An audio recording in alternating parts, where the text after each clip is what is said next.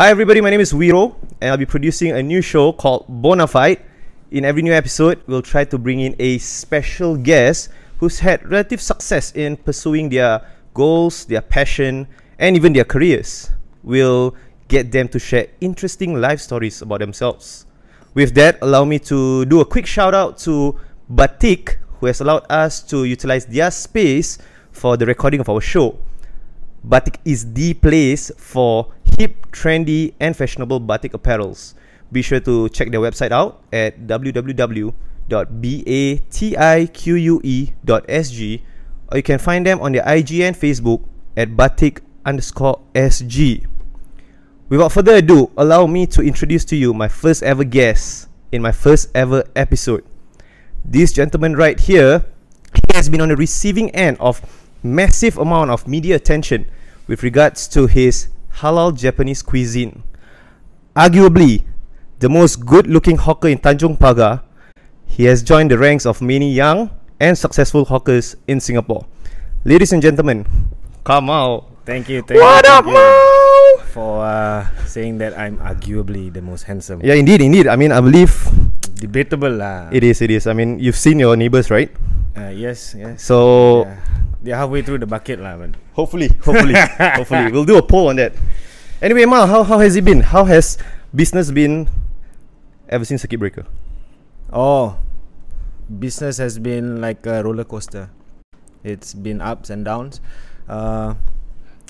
It was actually quite how do you say?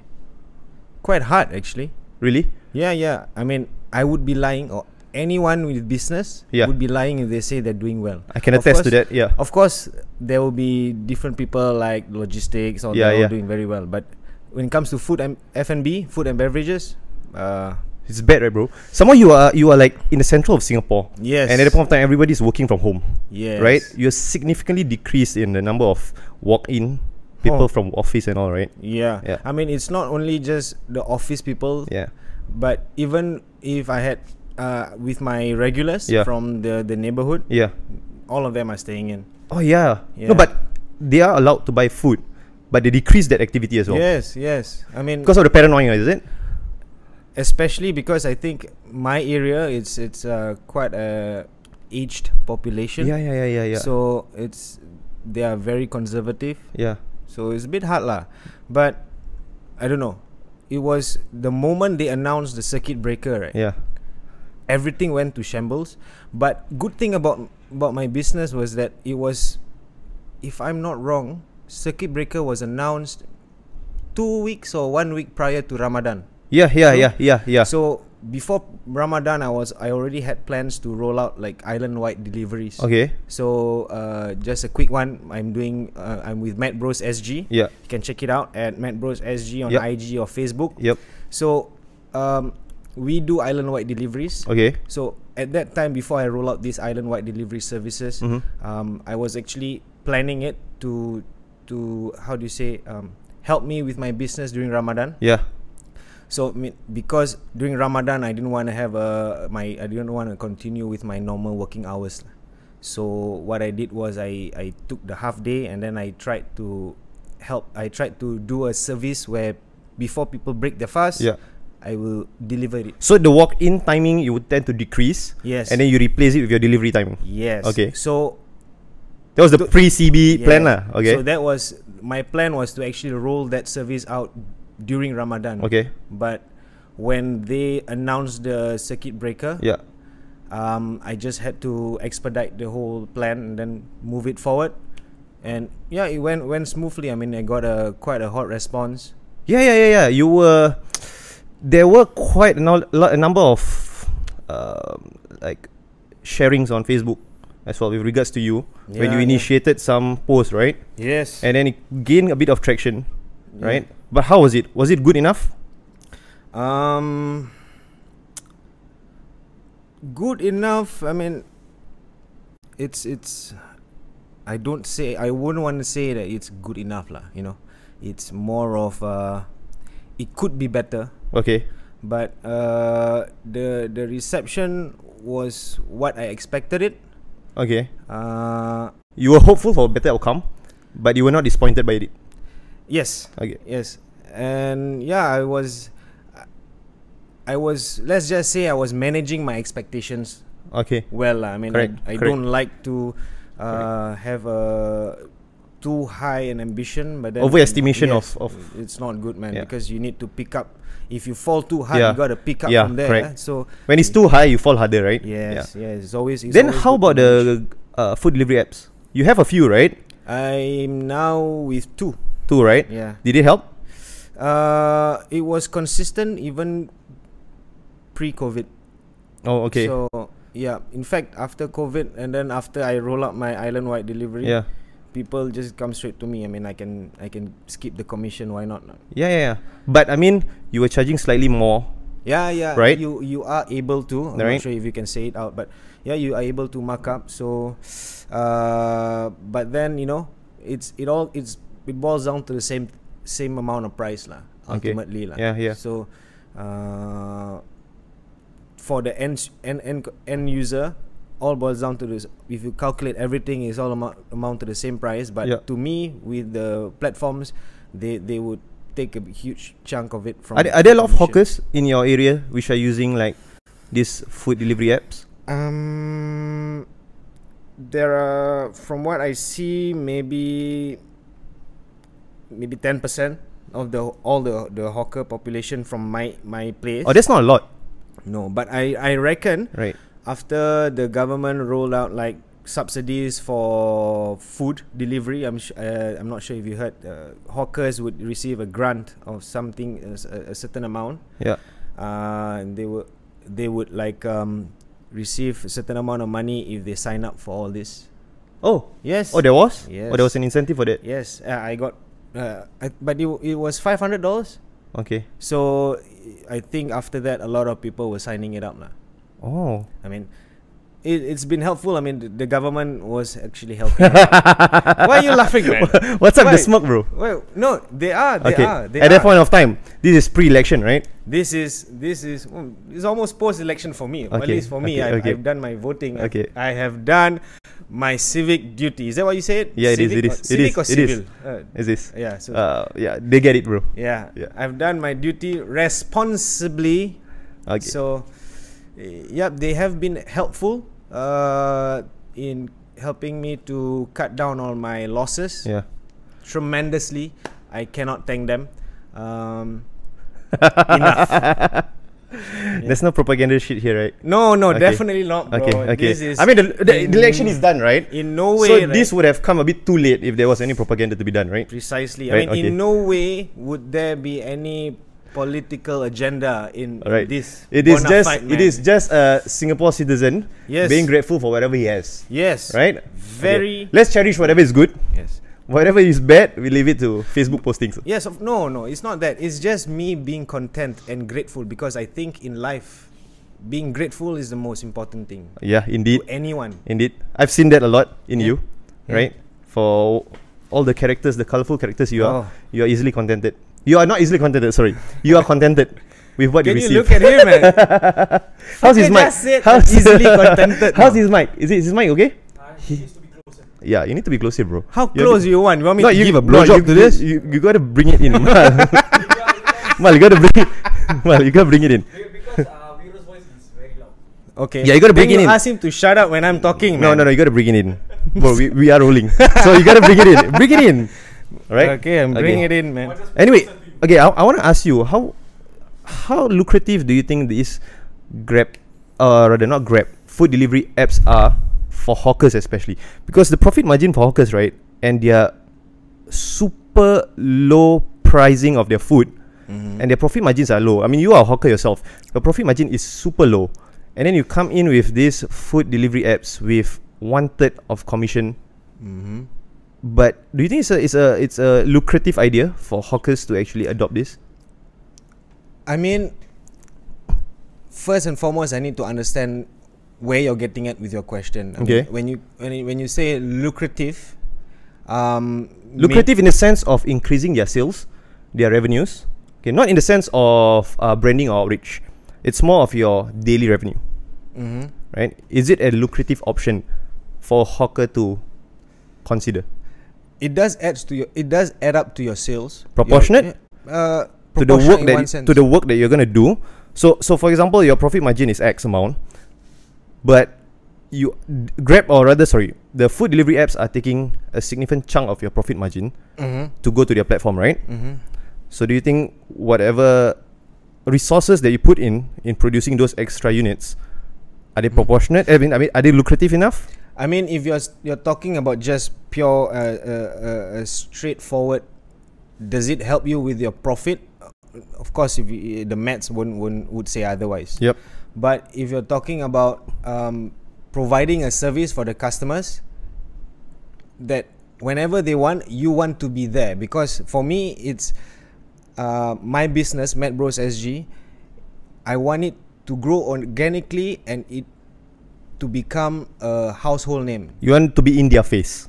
So whatever Yes. platforms that they see, Yes. it's your name. Yes. Ramen, and it's your name. Yes. Okay. So you see that this option contributes to that you're Yes. trying to achieve. Yes. I mean, let's say for example, you want something to eat, and then the first thing that people would ask, is it on the delivery platforms? True. I will say they Yes, are. Yeah, yes. yeah, yeah. So- yeah. So if they're not like, oh man, then we have to go there. So I'm just giving them the option of if they can go, if they don't want to go out, they can just order. If they want to come, by all means, I would love to chat with them because I'm very interactive with my customers. Yeah. Although of course when I'm busy, I don't have Yeah, time. yeah, But every time when they ask me questions without hesitation, I would just talk to them. Yeah. I enjoy talking Correct. to people. Building the rapport. Yeah. Oh, definitely. That's very important. Yes. Yeah. So I think it's part of our service lah. I mean, we want to be part of the community. This Japanese food, because we have to understand that Japanese ramen Yeah. is actually a fast food. Oh, is it? It's a fast food Okay. in Japan. It works in the same way how burgers are in the Western Yes. countries. Yes. Okay. So it's, if you want a quick lunch or quick dinner, you go to a ramen, eat, and you move on with your day. So okay, it's okay. supposed to be a fast food. So like any fast food, I want this Japanese ramen to be fast, and then when people come, they enjoy, they go about their normal life. Hassle-free. It's kind of a Yes. hassle-free It's a kind of meal. hassle-free, yes. Right. I wanna walk through that whole journey. So okay, we've been friends for the longest time. So I know that you actually you were with quite a reputable hedge fund firm, right? And Changi Business Park, Fund services. hedge fund services firm. So you were in that for a good 2-3 years. 3 years plus. I would say from the stories they tell me, was relatively comfortable being in that job. Yeah. What triggered the plunge over into the hawker scene?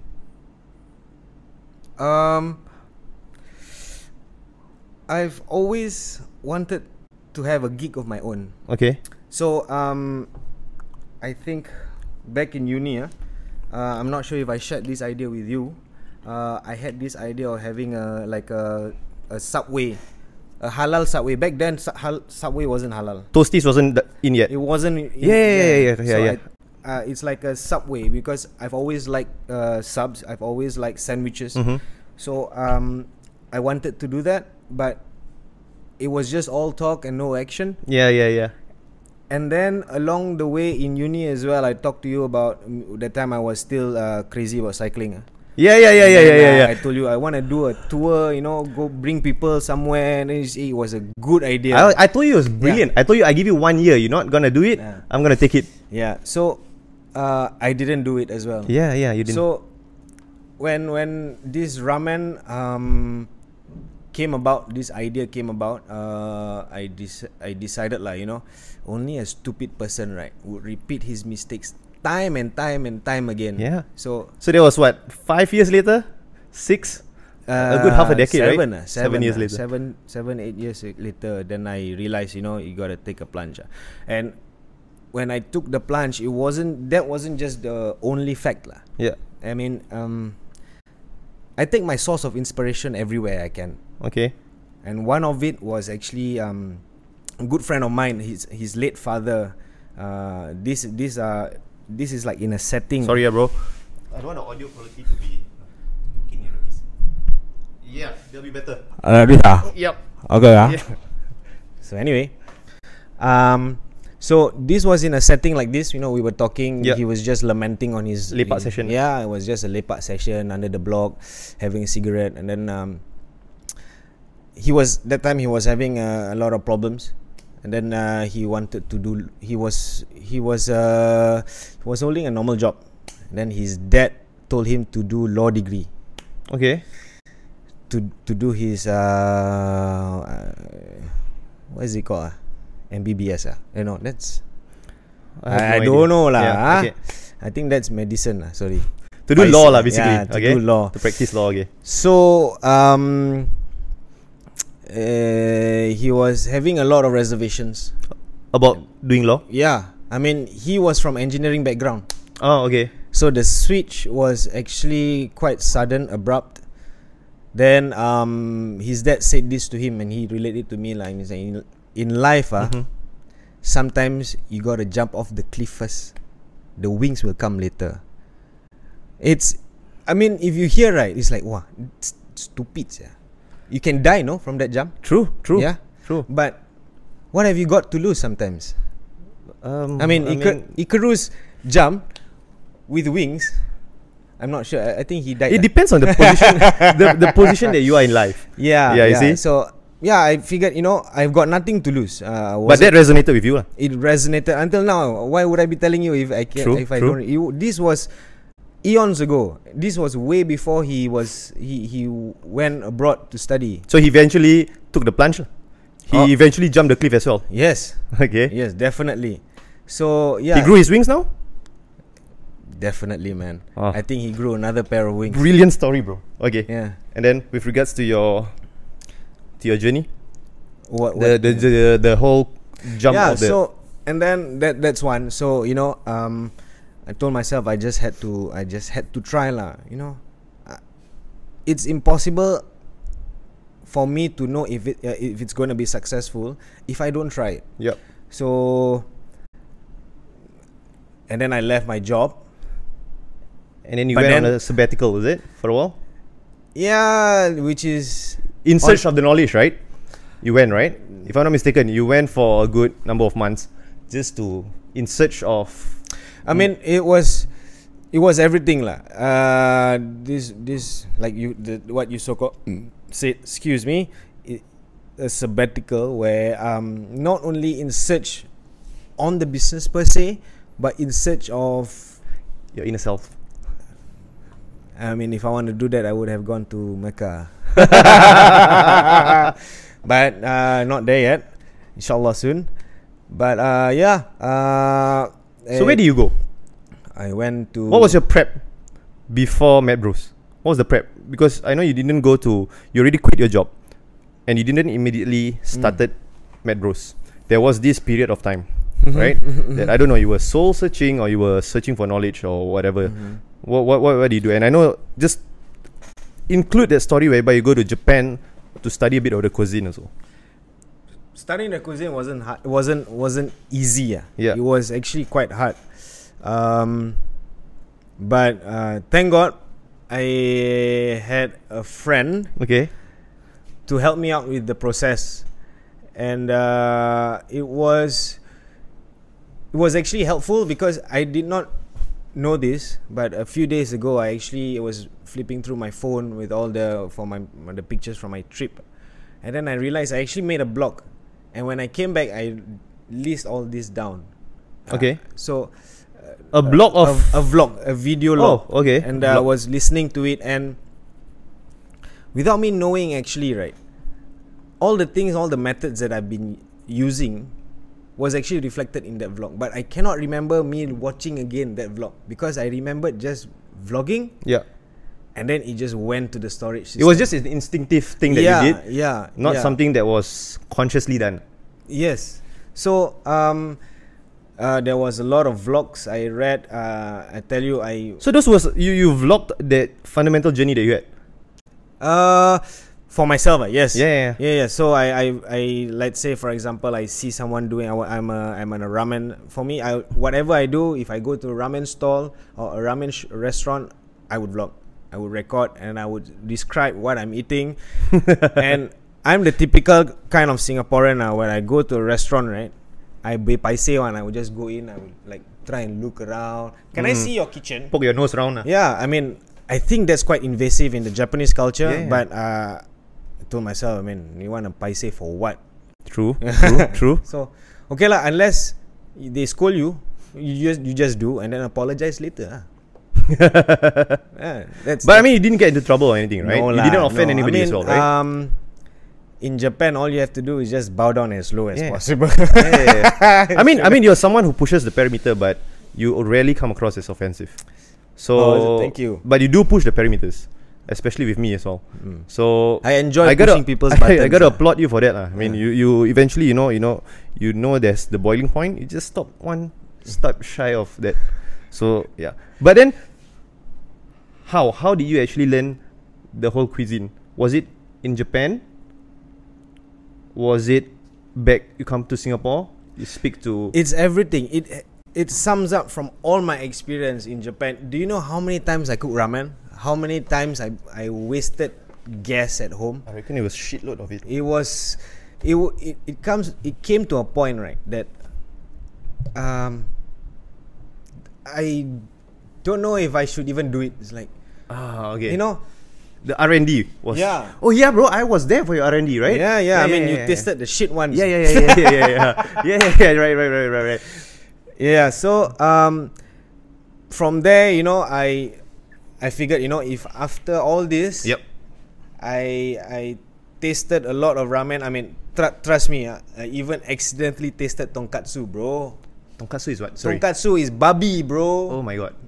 But you sure it was accidental, right? Yes, definitely. Because so I went there, I told them. Wait, where was this? Where was this? Japan. In Japan, okay. So a common loss in translation, I would say. Okay. So what happened was, went there and then it says that chicken ramen. All right. Would you think there's babi? I mean, okay lah. Okay. If you were to be super pantang, then of course lah. But Okay. if you go there chicken ramen and you have this mentality, I need to try all the chicken ramen and trying to replicate that. Okay. So what happened was, I went in. It was a decent ramen chain. So my friend actually called ahead and said, "Okay, can I ask, does your chicken ramen include pork?" And that was the question. No loss in translation, right? Actually, no. Yeah. She spoke in Japanese. Yeah, she's a local. Okay. So when she called in, they said, "Oh no, don't have." Okay, fine. So when we came, we asked again. The fella probably some part timer or what lah. It's like, "Oh no. Okay, fine, try." It was decent, but it wasn't to my liking because it was salty. I mean, the thing that actually some of my customers now, the first thing that they ask is your ramen salty? So Okay. yeah, back then it was actually quite salty, so I didn't like it. But Okay. it was the texture, the intensity of the flavor, how do you say, the creaminess, it was there. It's just that super salty. So we ate. The char siu was okay lah. It was pale. I don't like it lah, but it was good. And then my friend wasn't happy. She was like, "This tastes weird because it doesn't taste like chicken." So she searched and then she asked the chef inside. So the one we asked was actually the server. Okay. Then they said, "Oh yes, we mix." I was like, "What?" Okay lah, you know, these are the sacrifices that I would make to help or to serve my customers. But now. I mean, you do your due diligence of course lah, repentance, right? Try my best lah, you know. And then yeah, there was a lot of I went to a lot of restaurants. I think no one would have eaten as much ramen as me in a day. Where? In Japan? In Japan, man. Also, in it Japan, was man. basically every meal was ramen. No lah. I gained a lot of weight because it's not only just ramen. I would have all the good stuff also lah. Yeah. I mean, yeah. So. But wouldn't that compromise your ability to assess what's a good ramen if you have too much of ramen? The thing is, my idea is not to get a good ramen, is to have an understanding, a perspective of what a ramen should be, and make my own. The foundation of ramen. Yes. You need to be muscle memory with that. Yes. Okay. So I need to understand how it looks like, how is it served, what are people looking for when they eat ramen. Okay. The Japanese one. I mean, there is no way a non-Japanese can make a ramen and call it authentic. The Japanese won't have that. Right. I mean, If you're a Japanese, you make something that does not look like the whole years of ramen history in Japan. Yep. Not like ramen, but he call it ramen. The Japanese would call it authentic ramen. That's how see. nationalistic they Okay, are. okay. But I don't care because my customers. Yeah, right. Yeah. I mean, you are bringing something from their culture. You're trying to introduce it to Singapore. Yes. Right? Yes, To, yes. I mean, wherever it's in conversation. Because once you told me that you wanted to be Singapore's halalizer. Do you remember that term? Halalizer. Okay. So for the benefit of our listeners or viewers, right? Carmal last time he came out with this term called halalizer. So he wants to go all over the world, find non-halal food, bring it to Singapore, and then halalize it, create a business out of this. So I don't know what else that you have in store apart from ramen. I mean, because ramen, I know fundamentally they are usually, their soup is using pork broth. Yes, Right? it started I off have that very way, limited yeah. knowledge about this. I mean, for the halal ones in Japan, they usually use like seafood broth. Yeah. Right? Yeah. So that was something very interesting. So do you have any other things that you intend to halalize?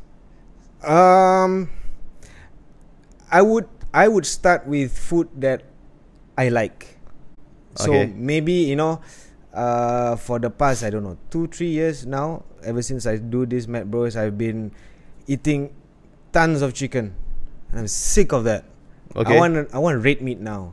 I mean, Chicken cooked in many different forms. Yeah, so I mean now I want red meat. If you give me a human being, I would eat. I mean, please, but I want red meat for now. I wanna venture out into red meat because I've always been a fan of meat. So maybe I don't know. I've always loved tacos. So maybe Tacos as in Mexican tacos, right? You're talking about? yeah, basically, Mexican tacos or I know burritos, those kind is meat based. Okay. But once the COVID is lifted, They might have that already, right? They have. Singapore? But the thing is, when I started out this Mad Bros, there's already ramen store. True. Yeah, True. but it's not that there's a lot, and it's not, to me honestly lah. I mean, it's not as nice. So there is competition right now, right? For Yeah. halal ramen in Singapore. Oh, now slowly, yes, there's a few big names that are coming up. One of them actually are straight from Japan. Okay. The owner actually tried my food So he came to your when stall. I first came up. When I first tried, so a little bit of history for Mad Bros SG. We first started selling our ramen at Gardens by the Bay. Yeah, I remember that. At a Sakura event. Yeah. So naturally, it's a Sakura event. Japanese being, I don't know, they come Singapore. They go to Gardens by the Bay to see a flower that they see back at home. Yep. So he came by and then he tried and then he gave some quite brutal. I mean, tips. that wasn't your best work, man. But yeah, I mean, yes. But for me, it's I thick skin lah. Down there, some of the vendors were chefs. Oh, is it? Yes. Okay. And the executive chefs, most of them from the Japanese restaurants, they're actually Japanese. So, I see. I would ask them. I would go to them, eat, tell me, and then most of them actually said, they're they don't really know Muslims much. Okay. Or the term halal. So the first thing that they said, mirin, sake. Add sake? So they say Okay. that in my tare is like a sauce, the flavoring that you add to your ramen, Okay. to the broth. Yeah. So they say, for the tare, you know, you need mirin. You need you have to put a little bit of sake to give it the seasoning. The Sake, the alcohol, the Japanese drink, yeah, right? it's a Japanese drink, and mirin is like it's like it's a rice wine. Okay, It's yeah, I've heard of it wine. before. It's a Yeah. cooking wine. Yeah. Mirin in Japanese cooking wine. So these are the things they say. And then I say, okay, do you know any alternative? And then they're like, oh, because they are Japanese, and they somehow their English not that good lah. Yeah. So it was, they had to take out their phone, Google Translate. Okay. Hard, but Okay. you know, I managed. You got the to message lah. I got the message, but then I also let them know that, you know, it has to be halal. Okay. We They cannot understood have the parameters of alcohol. halal. Oh, when I say no alcohol, oh, very hard. How like that? True. Oh, then after that I say Hongkan, very hard. So I have to start all over again. But then, along within that stretch of event, I actually met a lot of people who are actually, they actually liked it. Yeah. No, But because I it was there, was- I helped you to serve some of your customers as well. Bro, some of them came back actually. I served a few, one or two individuals, right, who came back for a second serving. I don't know whether they were buying for their friends or what, but they already finished the first serving and then they came back. So that was a testament to the taste, right? Yeah. I mean, Actually, I didn't understand why they came back. okay, honestly, right? Okay, I told our friend Matt, who I came with, then to now, it's like you went from 0 to 100. It was literally almost 0, but now your food, it tastes beautiful, bro. It's just awesome, right? you, And thank even you. my wife is a big fan of your ramen. Yeah, I don't know whether because you hit the jackpot with the Malay taste buds, but I know a lot of my Malay friends, right? Malay friends in the Malay community who are raving about your ramen. Oh, is it? Yeah. I mean, there are people who are not mutually connected to both of us who speak about your ramen. Yeah. So yeah, and then after that, I'll be like, yeah. I mean, I know you personally, and then I say, give me your feedback. Then I'll probably forward it to you. But generally, they are mostly really positive comments, like, you know. So I was so happy for you because you literally went from, I would say, 0 to 100 within the span of like less than a year, and yeah, it speaks a lot about the dedication you put in. Now I want to talk about the fact that your first foray into F&B business wasn't at the hawker center. It was at the Geylang Bazaar, right? That was the first time you actually set up I would say a pop-up, right? No lah. Actually, this one was that one would be the second one. The The first one was Gardens by the Bay. What? no, bro, is it? Yeah, I Gardens think by you the Bay started was off first, with no. Geylang, no? No, Gardens by the Bay first. Then I mean, my store was actually already in the pipelines to happen, so I needed some money. Okay. So I figured Bazaar Ramadan it was is. could actually help me supplement the amount or the capital that I had. Correct. What's the experience like? Geylang Bazaar, 30 days. Oh. I mean, I was with you all 30 days. Yeah. I want to hear from you, bro. Wow, bro. Let's just say in business there will always be failures. But it's what you do with this failure. Was that your most painful one so far in the Mad Bros journey? Oh, in the Mad Bros journey, yes. But I vow to myself never to repeat it again. So I won't be seeing you anymore, huh? No. You will be seeing me, but I will be more prepared. With a different strategy and everything. Yes. But you created a bit of wave, you know, Yes. with your food. But I would say, honestly, I've done business a bit longer than you. I wasn't able to put a reason to why it didn't reach the expectation that we had. Like, I had a high expectation for what you're putting out. It was good food, bro. Right? It was a good concept. It was good food. It went viral for a bit, right? But yeah, I couldn't put why it didn't take off as that one. But I don't know. I mean, it's God blessing when you shifted to Tanjong Pagar. You probably hit the correct demographic there, right? I think probably at that point in time they were not ready for good Japanese food yet. They weren't ready for a good bukkake, I can say for sure. Man. Just a disclaimer. Bukkake was the catchphrase for his food when he was at the Geylang Bazaar. But bukkake is actually a proper technical meaning, right? Yes. Not the derogatory meaning that we are accustomed to. Can you explain? It's actually in English verb. It's a normal verb where the action of splashing on something. So bukkake is splashing. Yes. So when I call it back then, I call it chizu bukkake. You're supposed to splash the cheese on the food. So somehow in Southeast Asia, at least in Singapore, I can say for sure, the citizen or the people here, they are more familiar with a different kind of bukkake. Yeah. So my idea was, yes, of course, I knew that it would create a controversy, but my idea was actually to educate people. Yeah. Because it's due to lack of education that people misconstrue that word. Yes. The technical term of that word, right? So of course I get a lot of in Malay kena kecam. Yeah. So but it's okay. I mean to me any publicity is good. But you didn't get any like so-called hate straight up face to face from man. No, right? And I tell you, all the makcik, it's like, apa ni bukkake? I nak bukkake. These makcik are the one that truly don't know the meaning of bukkake, right? But they liked it. I tell you, my mother. Why people always look at us and laugh? And then come here take picture. Kenapa?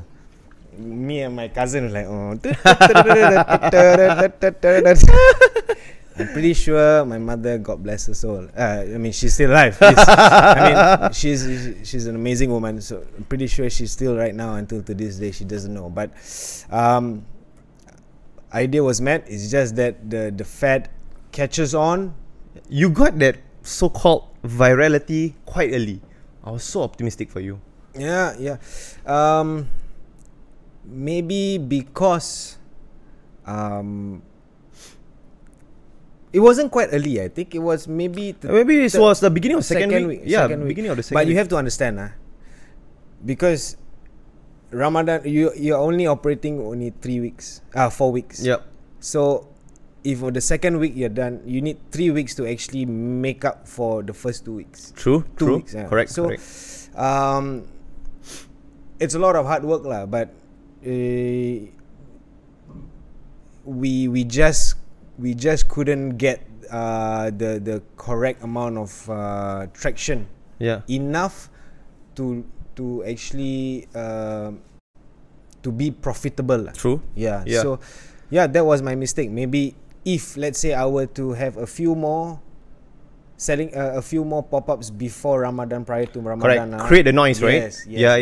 The noise. Correct. I think you came just suddenly. Yeah. Right, you just splattered on people's face. Yeah, but man. and people No there was a pun bit of intended, bro. There was a bit of skepticism there. Yes. Right. Yes. I think if you had gain a bit of traction, probably 2-3 months before, pop up here, pop up there, right? That'll be better. I mean, to this day, actually, people are still asking for bukkake, man. Oh, is it? Yeah, man. They are asking for more and more bukkake, and I would love to give it to them, but it's not on the menu. Why aren't you putting it? Let's just say operationally, look at him. He's like he just can't stand it, man. It's so funny. So, but I mean, operationally, it is not economical for me to do it. Okay. Of course, I'm planning to do it. Just maybe once this pandemic we're not out of the woods, to be honest, right? I mean, we are all. It stabilizes a bit more, right? Educated guess would say would tell a you year or that, two. Huh? What? As in the duration for this? Yeah, I mean, we don't know yet whether when we'll be safe from everything. True. I mean. So, for now, I'm just slowly biding my time, looking for an opportunity. Okay. So maybe we'll come up with another place to sell. Yeah, I think it should come up in somewhere in the east side, because I feel that the east side there's a good amount of Malay community within the East. That's for sure. That's for sure. So, because you see, in Tampines Hub, there's a lot of halal food, a variety of it, right? I'm not saying that you should open there, but I'm just putting as a point of comparison, right? So there are a lot, and I work as food panda as well. You don't work in the Far East, right? You don't work in the East side, a few times. and they have lucrative business there. So I think you should consider. Yeah, maybe yes. Definitely, I would open up on all four corners of the island. Eventually. That is my aim. By my own metrics, like that is how Mad Bros would want to move forward. Yeah. So we are just actually slowly planning. Again, I would say we want to grow organically. Okay. We are not really looking for the exponential burst where, you know, suddenly I'm so popular and then suddenly when the fat dies, you know, I want it to be like, you know, you want Japanese ramen, Mad Bros. Yeah. So build up over time. You want your reputation to be built up over time. Yes. So we are not really rushing into things. But of course, you know, it's not an easy ride. It's been a hell of a ride, but I'm enjoying it so far. Is it tiring? Oh, definitely. I mean, if I say I'm tired, so for now, the person that have been helping me from day one till now is actually my mother. Yep. So, you know, anything, everyone who already knows Bad Bros or have seen the articles that we were featured on would know that actually I'm running the store, the business with my mother. So if I am tired, my mother, she's in the late 60s, going on to 70s soon in a few years' time, would be more tired than I am. But she is still coming to the stall every morning to sell ramen to you people. She truly believes in this project, right? That's arguable. Oh, okay. She's doing it because she loves supports me. Loves me. Yeah. Yes. Let's just say she had her fair share of arguments on the business, her fair share of criticism. But again, like I said, I think a few times before, not in this article, not in this podcast, but she has been the biggest supporter, but also the biggest critic. Yeah, I mean, I think family support is truly important, right? I think you have, as much as you are a very independent person, the support that you've been getting even from your dad, right, who has helped you, but your mom, I think it's tremendous, bro. Yeah, man. Right? Yeah, even man. for myself, I mean, the whole family will always pitch in without even requiring for anything else in return. Yeah, it's very unconditional, I think. Yeah. But if, let's say, somebody right now comes to you like, Abang Kamal, should I be a hawker? I have passion for F&B. I want to open a store, but I don't want to open maybe at like Arab Street, or I don't want to open at like a shopping mall. Is being a hawker a good start? Being a hawker a good start? I think that being a hawker is one way to start. One way. It's how you want to do it. If you say, I mean, if it's a person who comes up to me and say they are always passionate about food, being hawker is also about food. Yeah. Do it. Because you can do hawker, you can do because hawker there's a commitment you have to commit on a physical store, brick and mortar store. Yeah. Or if you want, you can. There's so many outlets you can actually home base. Actually, even now, actually, that question has been posed to me. What should I do? I think I have this idea. Do it lah. But of course, you need to calculate. Would it be good if you actually have a stall, or would you want to have a test bed for your product? You can do it at home. You can actually, because there's so many people home-based business. True, but it has become too saturated right now, right? we have a population with an insatiable hunger for food. True, especially our community. Yes. Right. So try. I mean, in You feel the F&B market is always there. Yes, I mean F&B. It's a very how do you say, a lot of turnover. You can open up one with this month, and then a few next month it's closed. So give it a try. If it's good, carry on. If it's not, move on to another business. I mean, that's how it is. Yeah. You know. So if you have a good idea, try it. If it's good, it catches on, carry on. You know. If it doesn't, then lay back. I mean, for home-based business, there's not much barrier to entry. Yeah. And there's not much you can, if it doesn't work out, you can just leave. So I mean, economics, I mean, Right. it's very highly competitive. Right. So you can. And you majored in economics, right? Oh, so yes, you are able to. Not a good student, assess. but I mean, we were both each other's partner in crime, bro. yeah, but Right. Yeah, we try our best. Yeah. Bringing to that, right? We were filled up with a lot of the sport that we truly love, right? Just wanna draw you back a bit to one of the most, I don't know, is it still one of your great passions, martial art? I think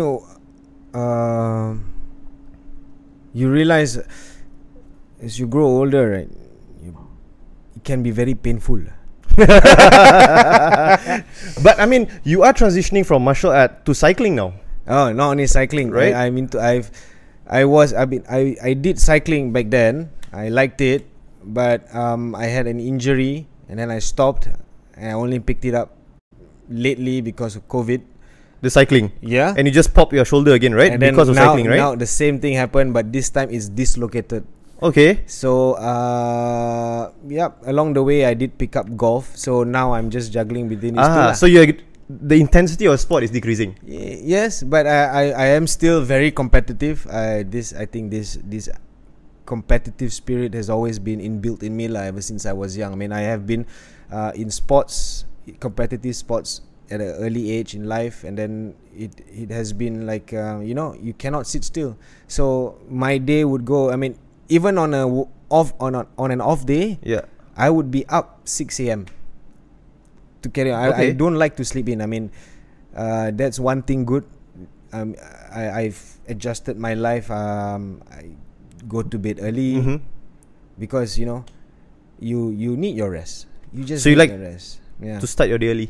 I definitely like Basically this, just to achieve everything you set out for the day. yes, And then retire It's like for the night. have this feeling people are sleeping, I'm slogging, but I'll be outside. You know, I didn't have that mentality earlier when I was younger. But now I feel like when it's 11, right? Or it's like I accidentally sleep till late, I feel like shit a bit. Really? Like everybody's already like 3 hours, 4 Yes, hours into the hustle, yes.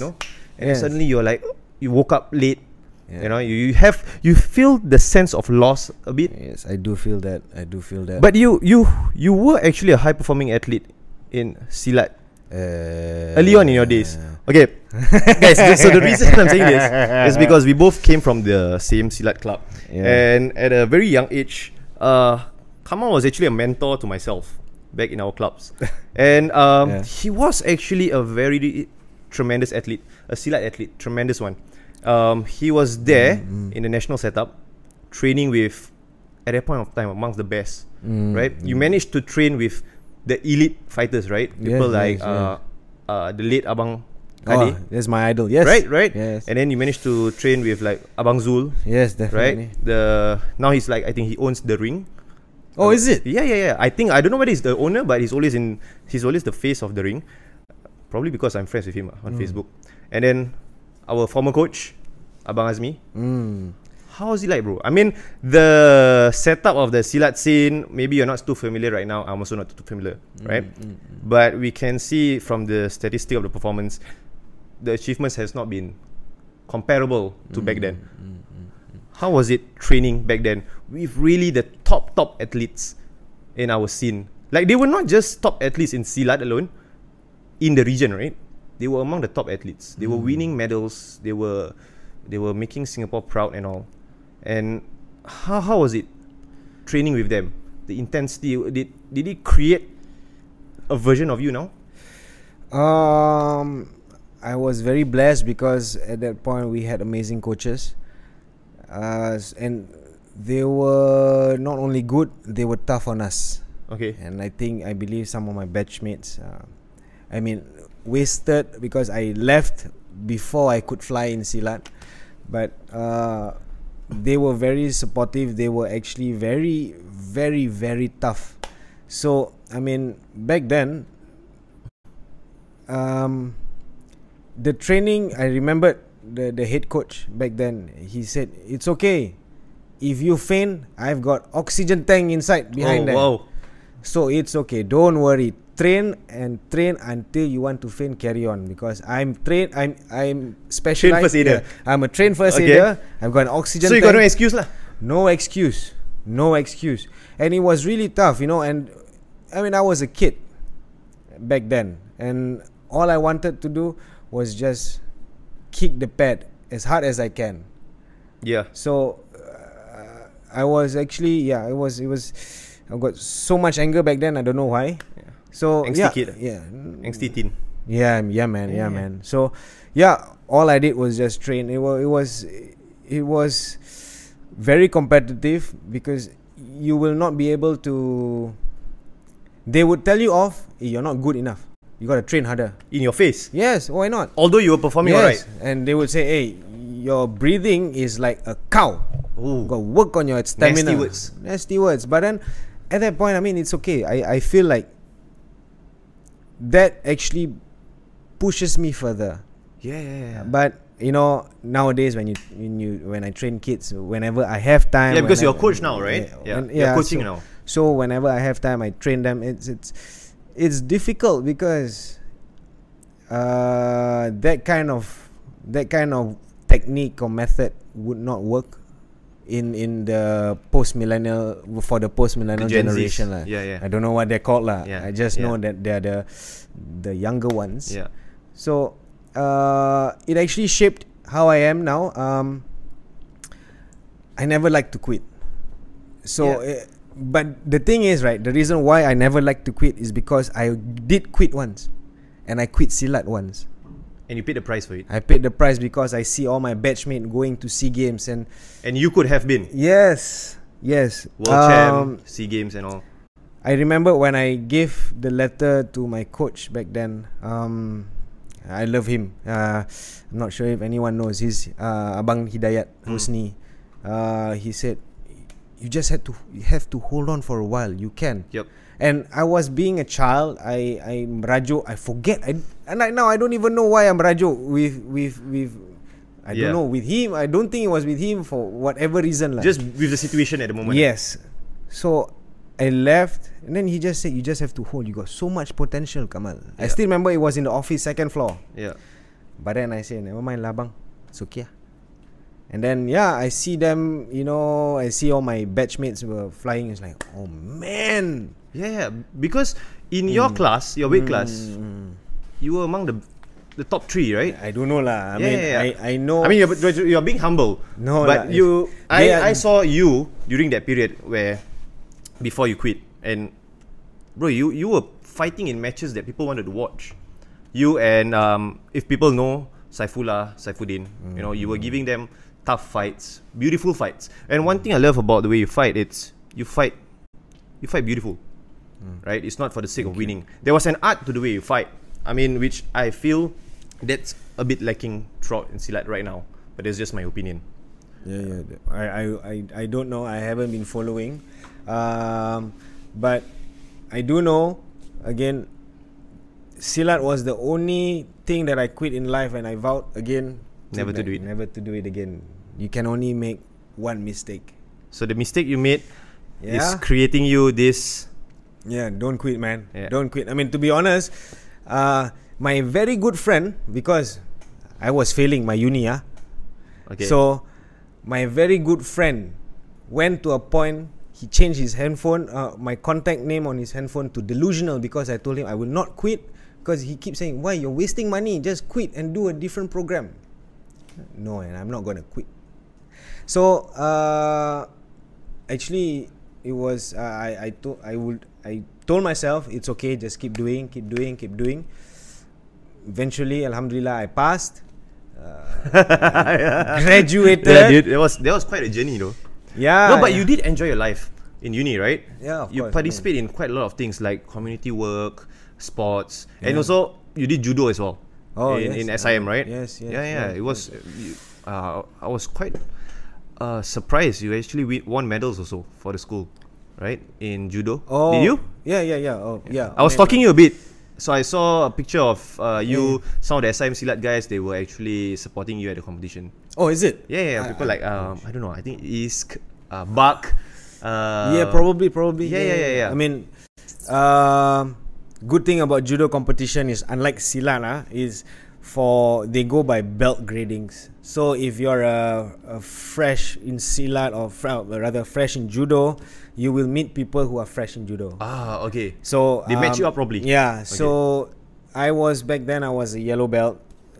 So I met other yellow belts who have been in the sport, in judo no more than I do, no longer than I do. But how's the grading done? I mean, you can Of course, like, can be deceive people, right?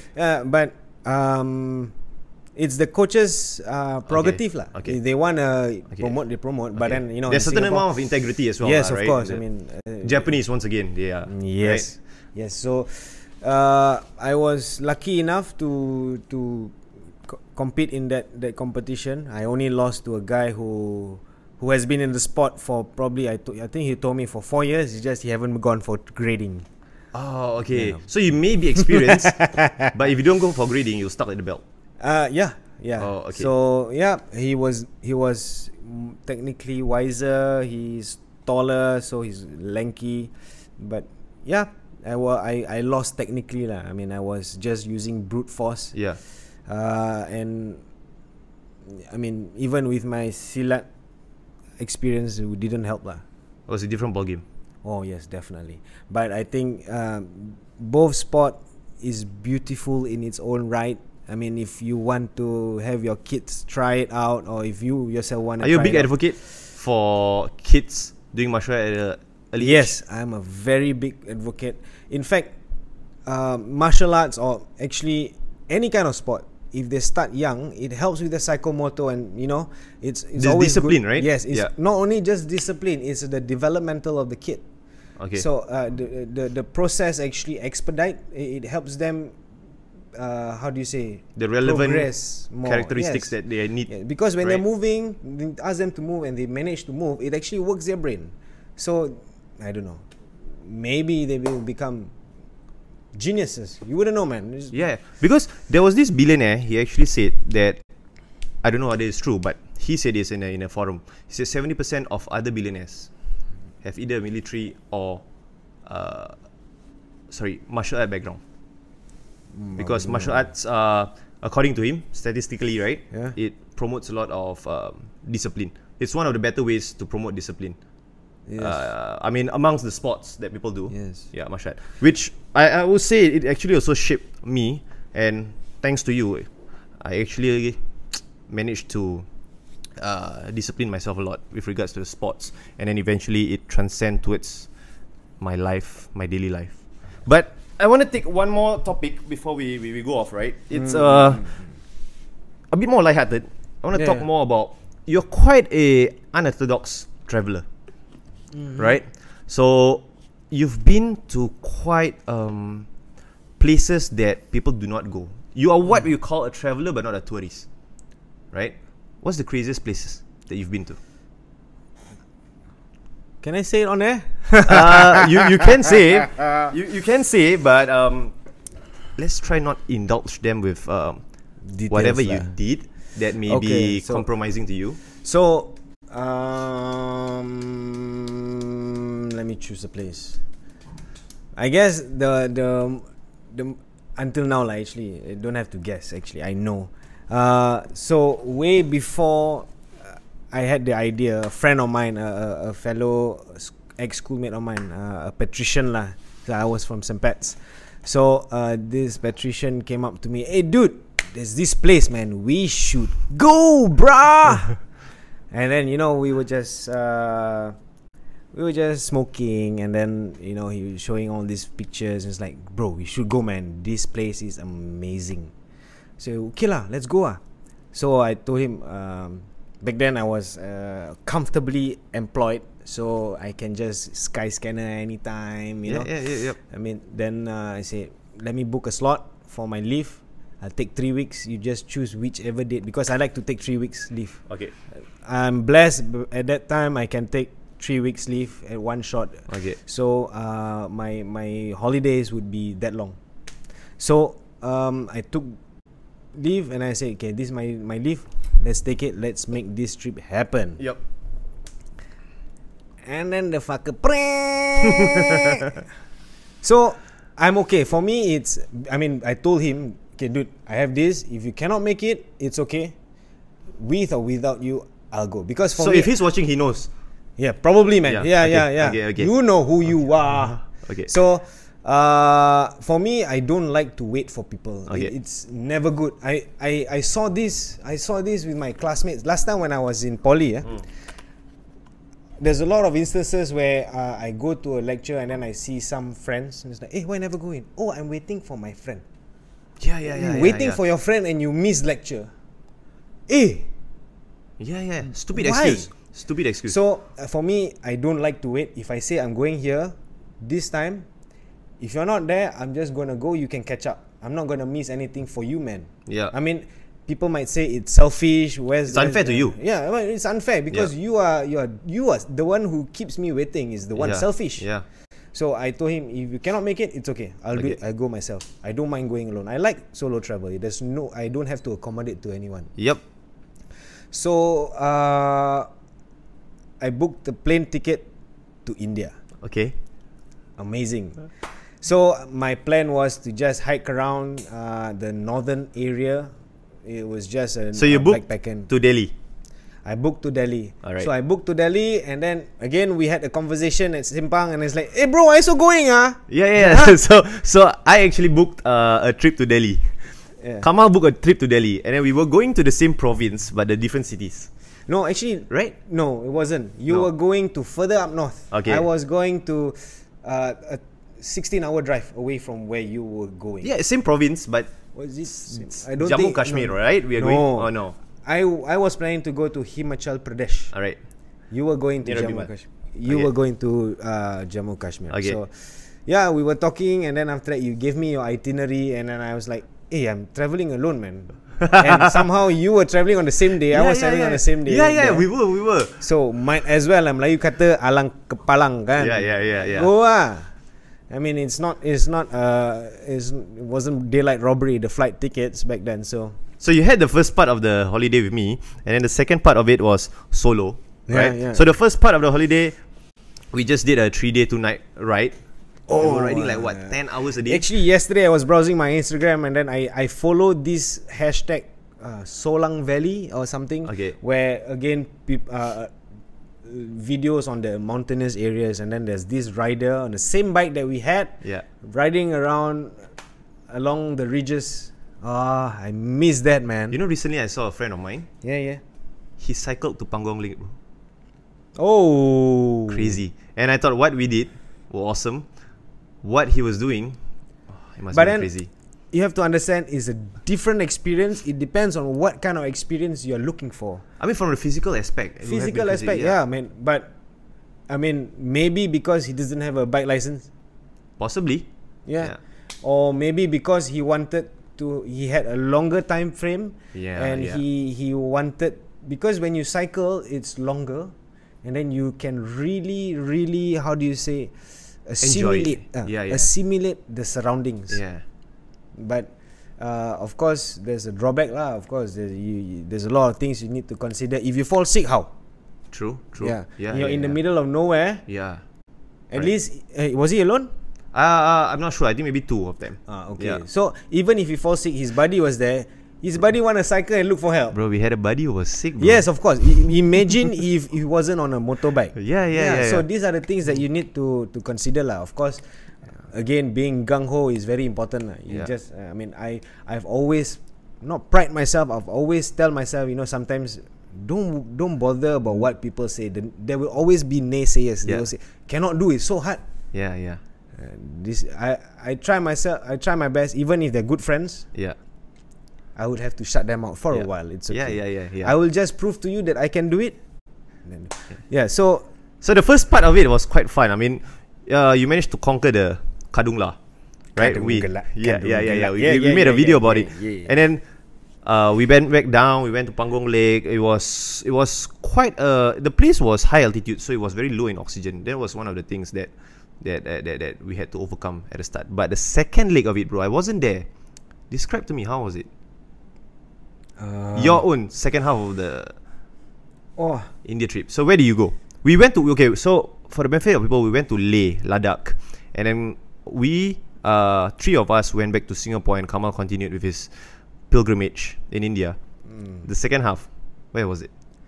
It was actually to this place called Manali. Okay. You took a bus. Tell me about the bus ride, bro. Rabak, babe. So it's the bus cannot travel more than probably 30 or maybe 40 kilometers per hour Because of the road. Because of the road, the terrain. So when they traveled, and of course when I tell you that, it's because it's rocky. So it's very, very bumpy ride. Yeah. So I knew on the get-go that, definitely if I don't take any pills, I would get car sick, Okay. The motion sickness pill, right? Yeah. So I took that, a few, just to knock myself out. Yeah. So I knocked myself out. The only thing that woke me up was the bump. The bump was so great, right, that I was sleeping by the window. Yeah. And I knocked my head on the window because it was so hard. Okay. That was like, and then it was cold. So I thought it was up in the mountains. And then when I bought the bus, it was actually it was quite warm. Okay. I can wear my sandals, just my sandals. Yeah. Without no socks. Yeah. Without any socks. Yeah.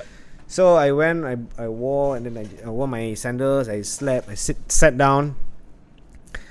It was a night drive lah. So by 12 a.m. when we stopped, right, I was actually freezing. I couldn't feel my feet. Wait, this wasn't inside the bus. This was inside the bus. Still? Was inside the bus. But you said it was warm. It was warm outside when there was sun. Okay. But by maybe 10 p.m. You were not prepared. No, man. Okay. And the bags, right, all my luggages was on top of the bus. Have you seen like videos on those Indian buses, right? Yeah, they put the bike on top of the bus. Yeah. Same, but this one is like. So you had no access to it? No, cannot. Okay. So I was with like a windbreaker at best. No socks. No Slippers. socks. Sandals. Okay. And I was like, ni rabak lah. It was the bus ride was 7 p.m. It was the bus ride was 5 p.m. It was a 16-hour ride. 16 hours. 16-hour drive. Wow. Wasn't enjoyable. Do you even during that trip, during that bus ride, do you even manage to get your socks or anything? Cannot lah. I mean, you'll be causing problems for them if you were to ask, right? And then number one, I don't speak Hindi. So the thing is, my skin color, I look like an Indian in India. They would speak to me in Hindi, and I was like, me no Hindi, brother. So what was in Manali, bro? Why did you really want to go there? What did this patrician friend of you sold to you? I'm not in. What was available there? That's all. What was available there? Yeah. Mountains. Okay. Plantations. A lot of plantations. Okay. Scenic place. Is it a very scenic place? It was so scenic. I think everyone should go. Everyone should go. I mean, even I don't know. Is it Mark Zuckerberg or Steve Jobs said everyone should do a pilgrimage to India? Yeah, people say India changed you. Oh, it definitely did. So, okay, let me tell you a story. Okay. So, one of the reasons why I jumped the gun for this business, right, was actually because in India, when I was at this village called Malana. Okay. This is nearer to Malan. This is in Manali. It's Manali. just so in Manali, it's like a valley where you take a bus, you can just drop somewhere and then hike up to a village. Okay. So this village called Malana. So it was maybe an hour's ride. So it was a noob thing that I did. I normally what you can do is you can just put your bag up in there's like a village, how do you say it? A city, a town. So you can put your bags in one of the tour agency's office, have a day pack, and then you can hike up. Yep. But I didn't. I lugged all my luggages with me. So I had one big backpack and then one day pack, which is as heavy as a backpack somehow. Yeah. And then I had to hike up a mountain. How far? And the hike wasn't just a normal stroll. You have to literally climb. There's one part or two parts where you have to climb up. Okay. So when it was quite bad. It's climb where you require all your limbs, right? Oh, You're yes. talking about? Yes. Yeah. I had to throw my day back up. But yeah, all this was done alone, mind you. So when I got there, I was tired. I checked in one of the guest house. I sat down, just admiring my By then it was a beautiful scene. Yes, it was almost sunset. I think it was okay. almost sunset. So and then this Indian dude came, and then he checked in, and then he was like, I told him, dude, come on, man, join me, man, for a smoke. He said, okay, can. Then he sat down. We were talking. We had a blast. You know, just talking, just lepaking. Yeah. And then I asked him, so because he said something like, oh, it's been a while since I had a vacation, man. It's been like, I don't know, 3-4 years. Yeah. Oh, okay. Wow, you must have had a very, very bad employer. Dude, I am the employer. It's like, oh, okay. But he said in a not in a bragging kind of way. Nonchalant way. Like, I mean, yeah, in a very nonchalant way. Like, dude, I am the employer. Oh, okay. But yeah, I mean, I've been focusing on my business, and then he started to tell me about What did he do? So his background is business admin. He's just doing normal business, but he has a business in tech, IT. He has a business in bike garage. Bike? He has a bike Motorbike, garage. bike. Okay. Motorbike garage. So I said, dude. Then I asked him, how do you have all this training? Google, bro. Yeah, indeed, it is powerful. Google, YouTube, they will teach you anything. I don't know anything about bikes. I just go to Google and YouTube, and now I have a garage. Oh. So that was like, sometimes in life, you need to have this. Back then, I did insurance before last time. So back then my manager say you have to have a aha moment or whatever lah. I don't know. I cannot have the eureka moment. Whatever. So you have to have this aha moment. So that was a aha moment for me. It's like, whoa, that's deep, man. It was so simple. Simple, right? So I mean, we are in an era where information is readily available. Information, be it correct or wrong, is up to you to decipher, but it is readily available. Yeah. So there is no way one can sound stupid. True. Even if they are wrong, they shouldn't sound so stupid. Yeah. Right? So it's just, I was like, wow, that is so deep, man. So I thought it wasn't that guy that I met. Yeah. He is like the coolest Indian dude I have ever met in my life. I mean, superficially, he looks cool. No, man. No? Oh. He is just cool. I mean, okay, so back in the office, my boss, he's from Bangalore as well. Yeah. He was like, hey, how was it? I met the coolest guy from Bangalore ever. Yeah. Say that to his face. But yeah, I mean, that guy, his name is Ravi. Yeah. Who? The one at Manali? Yes. His name is Ravi, and shout out to Ravi. Yeah, man. If this is ever on Facebook, I'll tag him. And Ravi, you changed my life, brother. Oh. I mean, you are friends with him on yes, Facebook. Of course. He's always been. If I post some traveling, it's like, dude, when are you coming, man? So I guess probably my next stop would be in India, in Bangalore. Have a chat with him. Have a cup of chai. Yeah, they call it chai. Tea is chai. Yes. Anyway, Ma, we're gonna wrap up. Yes. But before we wrap up, any plugs for yourself? Plugs. Plugs. Not butt plug, huh? No, not plugs. Plugs for yourself. Whatever you want with regards to your business, with regards to your shop, plug yourself. I mean, promote yourself. Okay. With regards to the business, hopefully this will reach 10 I hope. people by the first when it publishes, right? So, yeah. I mean, okay. So, if you ever want to try, or you know what? Don't wait until you ever want to try Japanese food. Try it, man. Try the ramen that we serve at Mad Bros SG. We are located at Block 6 Tanjong Pagar Plaza 0203 Level 2 beside the lift. Tingkat 2 tepi tangga. Nice. Yeah. It's really tepi tangga. What's the Instagram or? So on Instagram, on Facebook, we are Mad Bros SG. You can follow us. Spell it out, man. MADBROSSG. Yep. Mad Bros SG. We have. If they want to communicate with you, ask you anything, You just can what, DM DMs? us. Slide into your DMs. You can slide into our DMs. Yep. You can also text us, DM us on Facebook. You can actually call us at 91904861. Or if you didn't get that, you can we have our contacts on our Facebook. So Nice. no worries at all. It's been a pleasure, brother. Yes, it has been a pleasure. It was fun. And yeah, I'm truly grateful for you. Yeah, And man. I'm truly happy for where you are right now. Thank you Thank you very much. Thank you for this opportunity. Assalamualaikum. Waalaikumsalam warahmatullah.